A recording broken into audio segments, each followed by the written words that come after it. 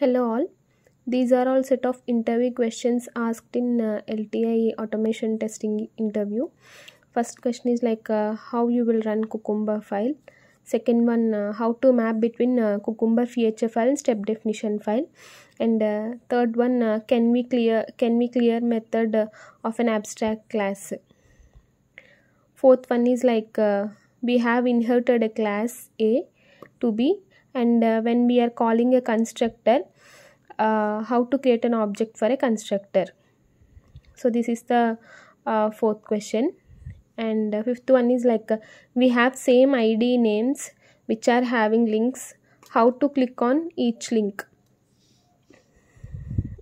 And I just written the small words about the answer.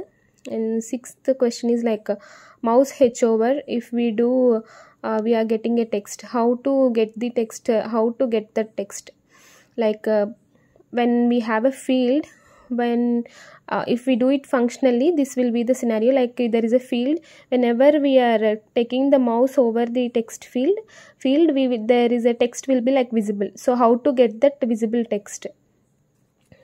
So we have to write a script, Selenium with JavaScript for that particular scenario. And seventh question is like data driven in Cucumber. So how we will achieve data driven in Cucumber framework. Eighth one is like exceptions in Selenium try catch.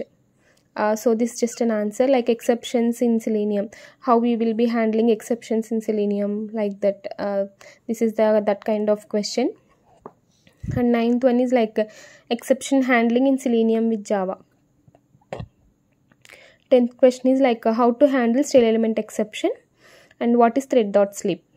So these are all the list of questions. Thank you.